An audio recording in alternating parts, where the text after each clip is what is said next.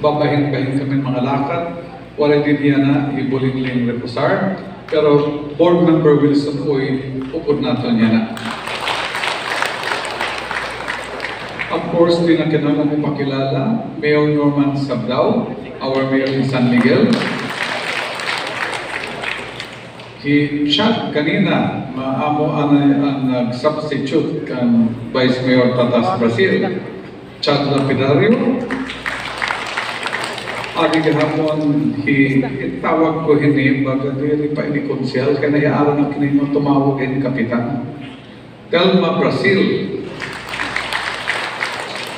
Honorable Letty Escos,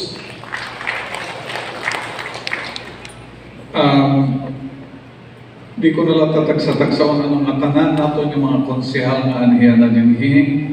Of course, Sammy Salomon, nato ni Vice President. At iba-ibang mga official from the local government and the national. Again, a pleasant good evening to all of us. Mopay gabi.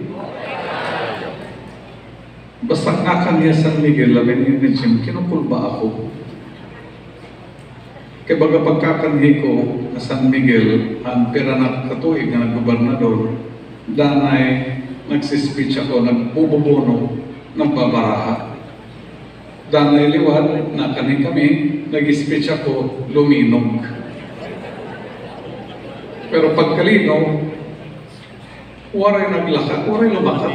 Kaya waray pagdadalagan. Pagkapag-exit ko, nag-drone ng pagkagawas.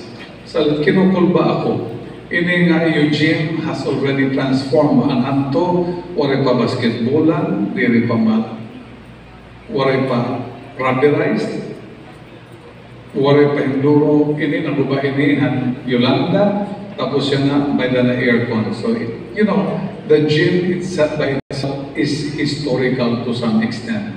It tells story about San Miguel. I've been trying to research San Miguel. Baka naglilip mo ako because you're celebrating your 107th anniversary. And San Miguel, I never knew it, but San Miguel actually belonged to many towns. Ang una nakadihan parokyahan Barugo. Maupay na lang, magapamulag ka mo. Kaya kung diri, madaya na mapula-pula ka mo. Later on, nahimo nga parte ang babatmon. And then later on, nahimo na ka mga bungto, pero gin-annex na to na alang-alang ginhimo nga barangay.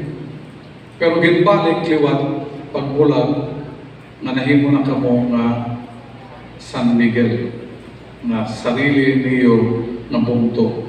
You're full of history. Damo ng ginagian. And today, again, it's starring hinayana nga gabi, dirigad ako, kahit akong gusto pamatihon, gahapon din it's Soma ni Mayor. Kaya niyan magsusuma ini. Presidente nga ni Sona. Probinsya nga ni Sopa. Munisipya nga ni Soma. City nga ni Soka.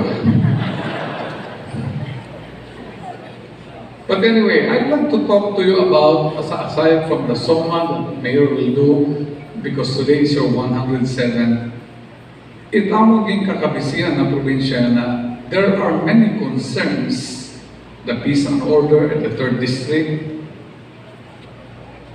If mga calamity, are we ready for another Yolanda? If it hits us, tamang pangalan. Pero there are 2 pressing issues na gintututukan naman yan na. Number 1, ito ato ng education. I am actually alarmed that the PISA rating, which was released on January, but I think they conducted the survey in December, the Philippines ranked number 78 out of 81 reading. Pag-abot liwat sa science and math, number 75 out of 81. We'd like to progress, pero how can we progress when our education is at this stage? May nakita mga teacher yan na, tika mag-ed. Pasaylo ala ko mga ma'am. Kung danay na araw ka mo, kaya maaram na ko tiyo mga araw. Bisan ako kumaturog, nag-iinom na ko hini. Memoryado ko na. Pag mata ko, makakita ka na kong teacher, amo init mga araw teacher. Fencing, stage, mini gym, pergola, cortina, classroom, water system, kumplito na tanan. And I always tell the teachers, Ma'am, we are number 78 out of 81. Tuntagan ko ikaw yung pader, maibaw ita trunking. Tuntagan ko ikaw yung cortina, maibaw trunking. Nasa nga ko kan Marisa maganda na Marisa, bago hagad iyo way of promoting teachers to principal or schools division said, kung pwede, ayaw na itong infra. Let's look at the result. Because at the end of the day, we need to make sure that the children actually gets the good education that they deserve. Otherwise, this country will go nowhere because our resources that we rely upon is education. Aton mga kabataan na. Nasa rin po, ginawa ni 78 out of 81. Kahirayo pa na yun natin, gusto natin mag number 50 or number 40. Dahil